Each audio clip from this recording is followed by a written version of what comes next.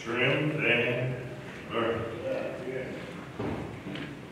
Again, I'll ask just for a little more volume from upstairs, and I would like to again reiterate how happy we are to have the Scouts with us on today. We are proud of our Scouts who have marched both 2008 and 2012, and when Troop 358 is out, Grace Baptist Church is out. They represent us, and we are proud of them. I want to say to Brother Kellum, he looks so young. It looks like a baby, actually. I thought he was just 18 years old. Come to find out, he's actually older than Brian Wallace was when Brian started at Scoutmaster. Brian started at 24. So Brother Calvin is at least over 24 years old. He must have some good genes in his family. And Brother White, in my sermon today, let me ask this one. Is there a merit badge in finance? Everybody don't get a merit badge in finance after today's sermon. You make sure they get it. I want to reiterate it, and I thank Reverend Junction. He didn't correct me the way he should have, but that's all right. It's the 13th and 14th Amendment, not the 12th. So somebody look up the 12th for me and tell me what it is. Reverend Junction, I give you permission to correct me on that one. That's too much rich history. This is the 13th that abolished slavery. Let us pray. Father, we thank you for today. We thank you even for the cold weather. We thank you that you provided us with homes that were warm and safe from the elements outside. And we pray for those that were not as blessed as we were. Some way, somehow, you would touch men and women to open up their hearts and their arms to those that are in need. We thank you, O God, that our coming today is not in vain, but that you will open our ears that we may hear, our hearts that we may receive. Then I pray, O God, that you would hide me, and even though we may talk in our sermon about money, that we would still hear Jesus speaking to us. Now come thou, incarnate word, gird on thy mighty sword. This preaching hour, come in your people, bless and give your word success. Holy Spirit, on us now this day. Amen. The weather did not work with me today. I just knew when we put out on the sign Money Matters that the church was going to be packed out. Not necessarily with members of Grace, but all of the people who I run into that tell me what I'm preaching, who have never darkened the doors of Grace Baptist Church because they drive up and down Johnson Street and they pay attention to our sign. Money matters. The question is, do you believe that money matters with God? Did you realize that in Scripture that there are 800 scriptures that deal with money? Jesus actually talked more about money than he talked about heaven or hell. Of the 39 parables that we have in the gospel, 11 talk about money. So I would like to suggest to you that money does matter. However, I must admit that when we talk about money in church, you know, we start cringing. So some of us are cringing right now. We're so good at cringing that we can't see you cringing if you're close to cringing. Because for some reason, we do not put money and God together. And when we talk about it, we know in church all they're going to talk about is giving. Give me your tithes and your offering. Well, let me just say what that is, because it's not a bad thing. Your tithe, that is just giving 1/10 of what you have earned back to God in the life of the church and the ministry. And it is in the Bible one of the greatest acts of obedience that you and I as Christians can practice. And there are some principles behind tithing that are far greater than the money. Oh, yeah. It has to do with your obedience to God. If you and I can tip someone at a restaurant for their service, how much more can we give God the first tenth of what God has blessed us with? And notice that I say that it is the first tenth, because tithing is not just any tenth, but what you're saying is, God, I put you first. And so what I bring in, I give you the first. I like to suggest, though, especially for you young people, listen to me, that the second tenth, put that away in savings.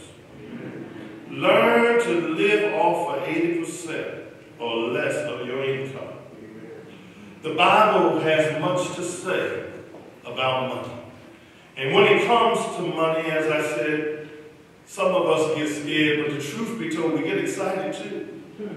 Because when you talk about money, the first thing coming out of our mouth is how much you're going to give me. So we begin to think of how much can I get instead of how much can I give. So the purpose of this sermon, the meaning of our text that was read today, is that money does matter. The parable that was read, I preached from that parable before, and I spiritualized the parable as most of us in the church do. But the reality is, when you look at the text called it bags of gold. King James Version would call it talents. Another version called it talents of money. This parable comes in very powerfully in Matthew's gospel. It comes right after Jesus talks about the second coming in the 24th chapter. Then over in chapter 25, the choir is so readily prepared us, because before we get to the story of the talents, we hear the story of the bridegroom who's arriving at night. And so you heard the choir say, keep your lamps trimmed, because that is the reference of that song right there in Matthew 25. And then at the end, it talks about money. Scary thought. I did not know that money can have some spiritual dimensions to it. That my faith and money can actually go together. Now, this is a sermon that's a hard sermon. So for all of those that like to say amen, I need you today. Because most folks are not going to say amen preaching about money. And I think it's such a good sermon that I might preach it again.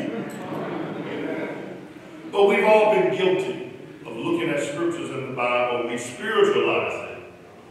But sometimes we forget the practical aspect of it.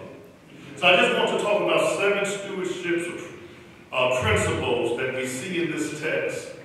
And it is my prayer that after this, that every scout sitting here will go ahead and earn the finance merit badge, because you would have gotten a prelude to it in today's message. First, I want to say, what we have is not ours. You got to remember, what you and I have is not ours. Verse 14 continues to say that he called his servants and entrusted his property to them. It was common for wealthy men, when they would take long journeys, to delegate the control of their wealth for the multiplication of it to their trustworthy employees.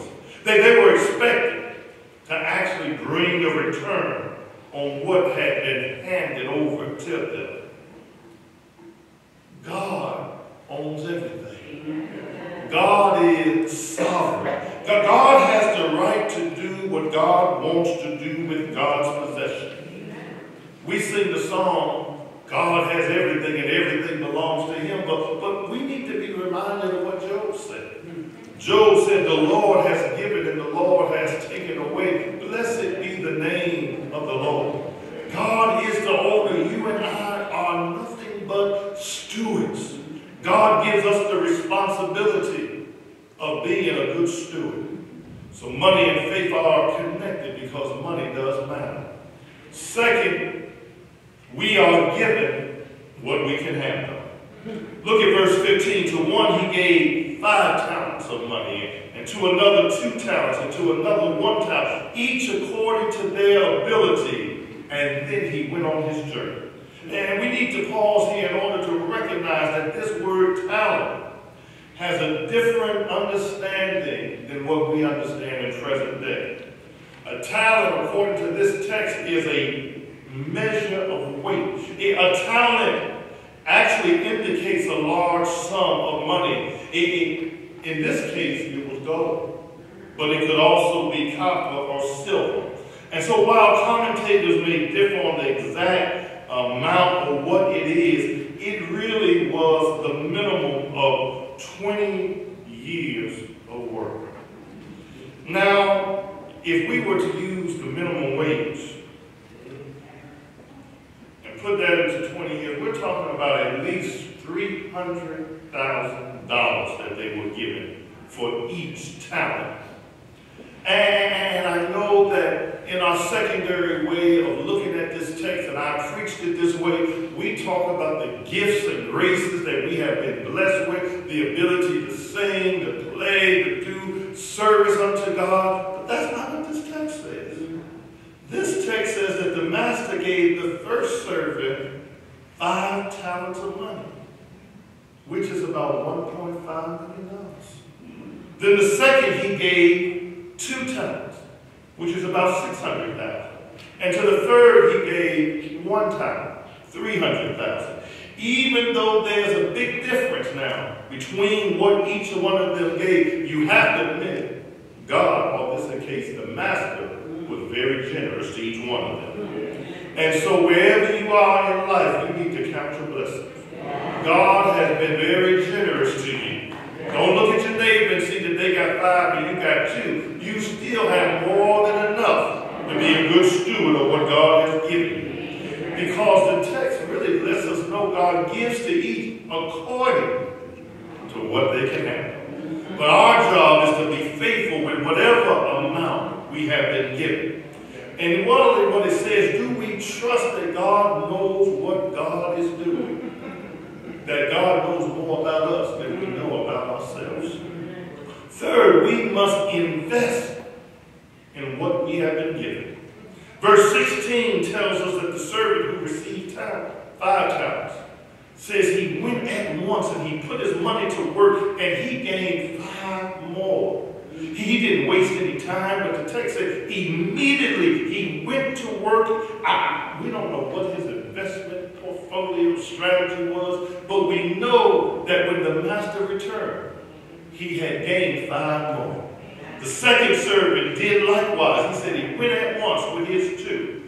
But verse 18 stands out. Because here we have this 1 talent servant. What did he do? He went off and dug a hole and put his master's money in the ground. Even though we do not read in the text any specific instructions on what to do, it seems that the 2 servants up front knew what to do immediately to multiply their investment. But this 1 talent servant, I like to call him a slacker. He went off and he buried his blessing. Now, let's try to put that in today's vernacular. Do you use your money wisely or foolishly? Now, I'm preaching to the young people, but I invite all you older ones to listen in. Do you waste or do you invest? And when I say invest, I'm not talking about Wall Street.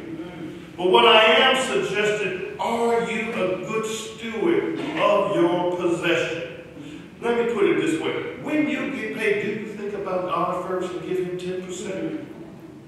Do you listen to what the preacher says? And this is not just the preacher. I'm telling you right now, if you talk to any financial planner, they will tell you to at least put 10% aside for your retirement savings. Are you investing or are you wasting? Do you get to pay your bills on time? Don't say amen. Don't say that. Oh, you're behind. good sermon. Yeah.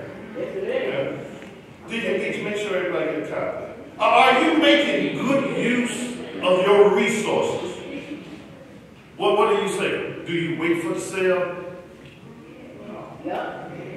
Because you know it's going to get cut and priced the same item. Are you living within your means? Or are you doing the opposite? Then the opposite, in this case, I don't mean wasting.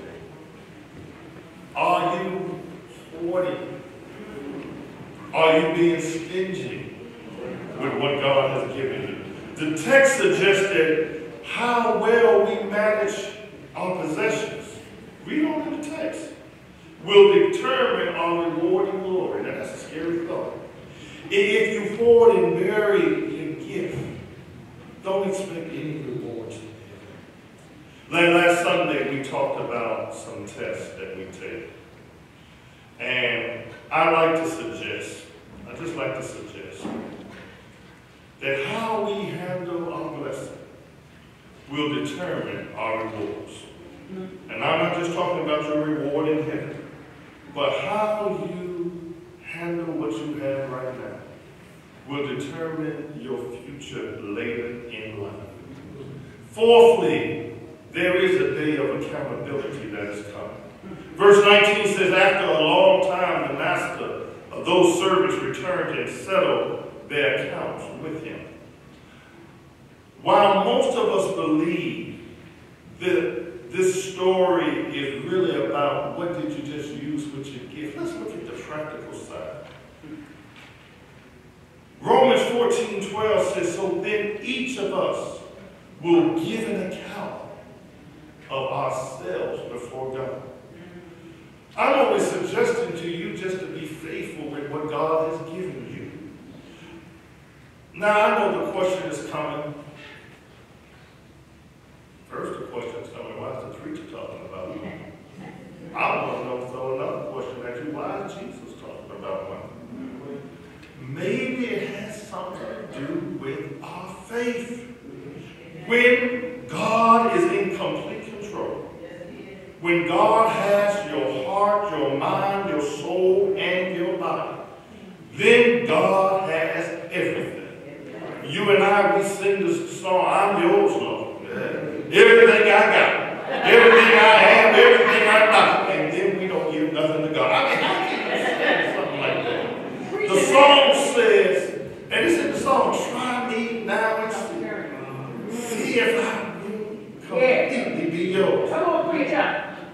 But the irony of God gave us permission to try him. Because in Malachi, he says, try me. Put me to the test and see if I will not open up the windows of heaven and pour out a blessing upon you that you won't even have room enough to receive. And the scary part of what I'm preaching today, I might not be here next month because people don't like to preach about this stuff. They say, Rev, you getting up in my business now. My money is my money. No. God is the one that gives you the power to give up. God is the one that gives you the strength to go to work every day. You didn't earn on your own.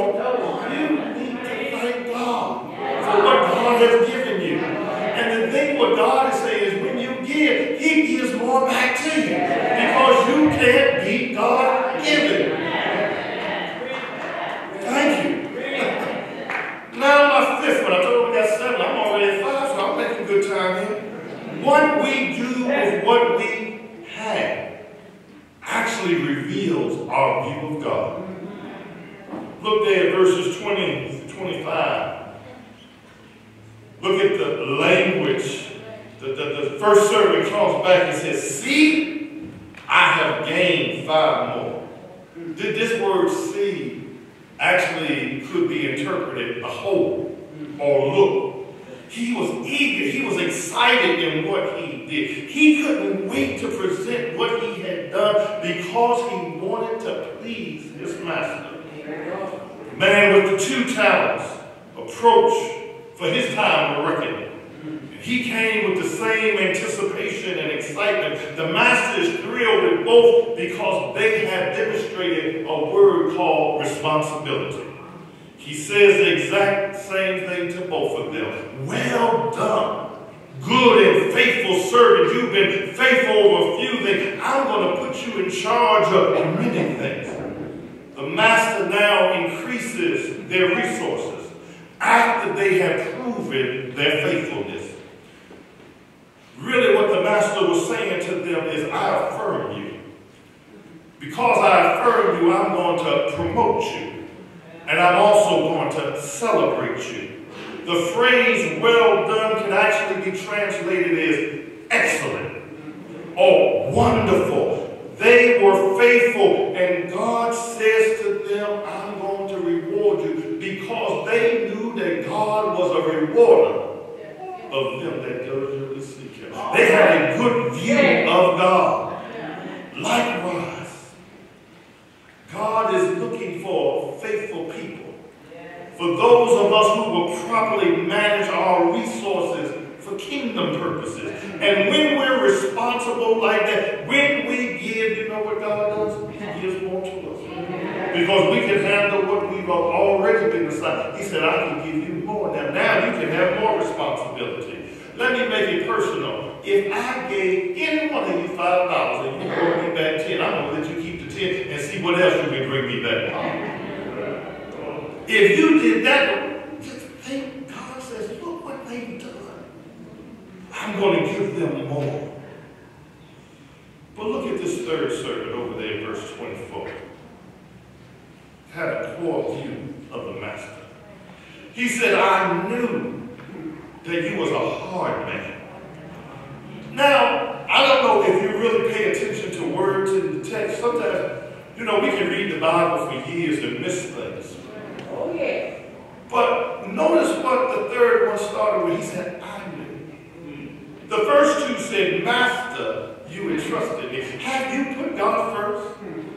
The problem with the third servant is that he had put himself on the throne. This third servant had a wrong view of the master, and his mind was made up even before he received something from the master. He looked at the master as someone who was hard and harsh instead of loving and gracious. What we think about God is very important. Some of you may be secretly angry with God because you think that you didn't deserve this, and why did God do that? And as a result, sometimes our views of God become skewed.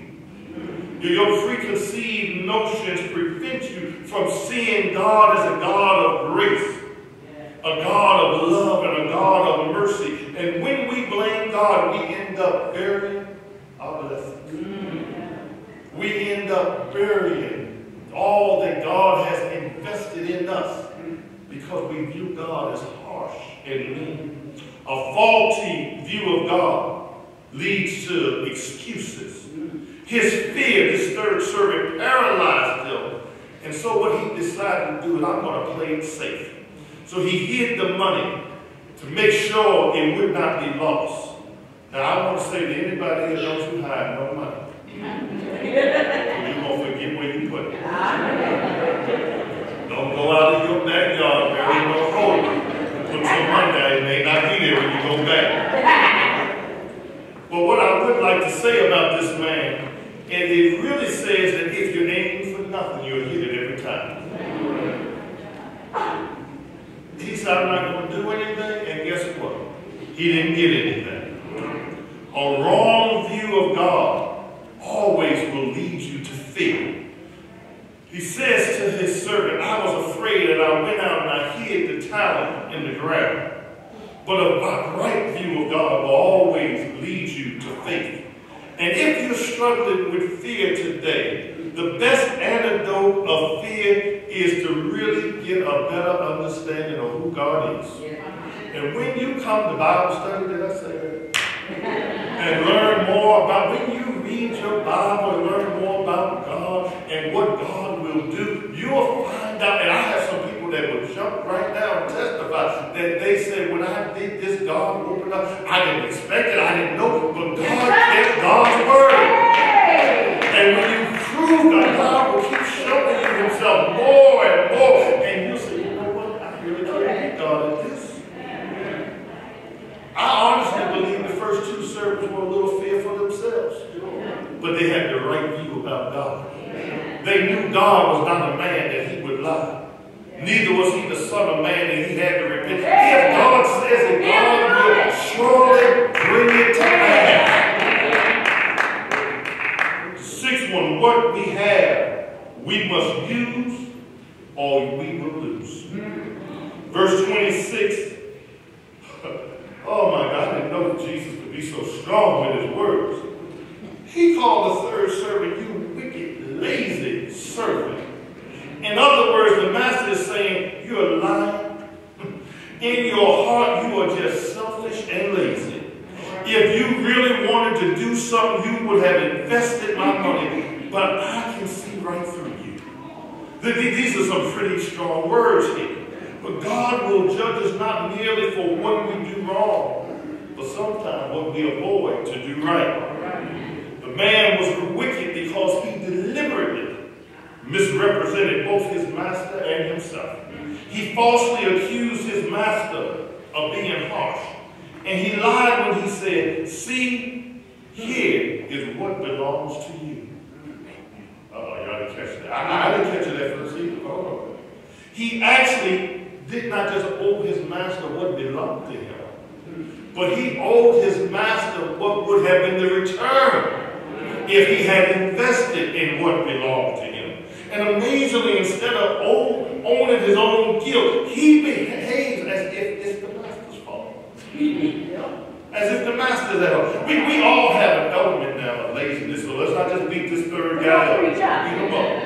So I'm convinced that laziness is extremely dangerous. It's dangerous to our spiritual lives as well as our practical lives. When we think that we can put something off until later, we will eventually discover that later is too late. Proverbs 6:9 says, how long will you lie there, you slut? When will you get up from your sleep?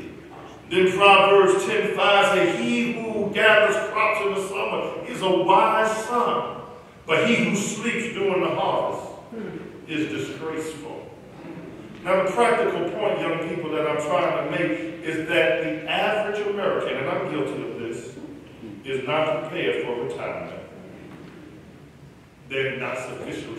You know, ironically, the boys got here last night. We went to eat, and I went to the hotel room, and I had on my favorite Susie Orman until Calvin turned to channel. But I saw just enough. I don't know who the woman was. I hope she's not in this audience today. Called Susie Orman and says, I want to retire in 10 years. I still owe $174,000 on my house. I got $98,000 in my retirement. I bring in about $4,400 a month, and I spend $4,400 a month, and I spend about $4,000 of it out. Can I retire in 10 years? And she said, I know this is a bad, I think I deserve a D. You know what Susie always said? I give you an F minus. You're not ready to retire. You got a mortgage. Oh, you're not ready to retire. You have to invest in your future. Before I make my final point here, another story I want to share, and I hate that there's not more people here, but I like sharing real life experiences too. The Bible tells us in Proverbs 13:22 that a good man leaves an inheritance for his children's children. I put a note here, don't forget your church either, though. We'll leave something for church as well as the family. But I remember working in Newark when I first graduated from undergrad, and there was a co-worker there. She didn't know God, apparently. Or at least she didn't know this scripture. She said, I ain't leaving nothing for my children. I earned my husband to get yours too. And it didn't sit, but I didn't even really know the scripture the way I did now. That don't sound right. The Bible says to us that we should leave an inheritance for our children. And that's a wrong way for anyone to that you are going to live off of everything and not bless your children and your children's children? How do you think other groups of people are prospering today because they are standing upon the shoulders of their foreparents? No, we may not have a lot, but we can leave something for our children and our grandchildren and our great children, that their future can be brighter than ours.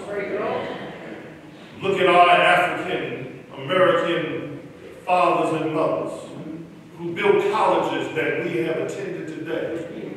The sad part is that most of us can't even maintain the colleges that they built right after slavery. And they made nothing in comparison to what we made. They left an inheritance for their children. We have that responsibility. My final point is, who you know and what you know will lead you either to abundance or to agony in the future. Verse 29 says, for everyone who has will be given more, and he will have an abundance. Those who have given themselves over to full surrender to God will be given more. But on the other hand, those who bury their blessings will have to face agony. Jesus concludes this parable by saying, you worthless servant, I'm going to throw you outside into darkness, that there will be weeping and gnashing of teeth.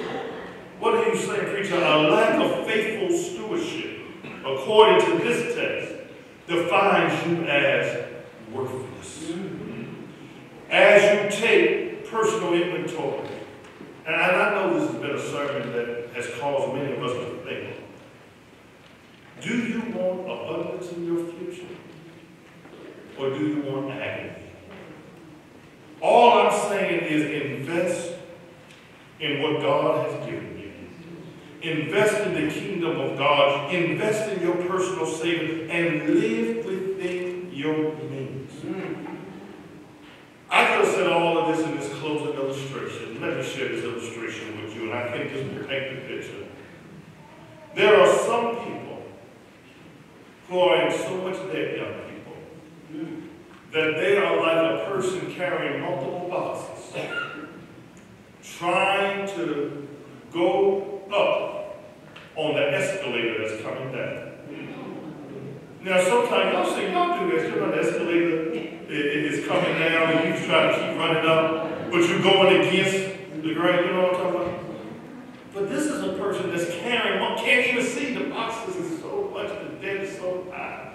And they're trying to go forward and upward on a down escalator.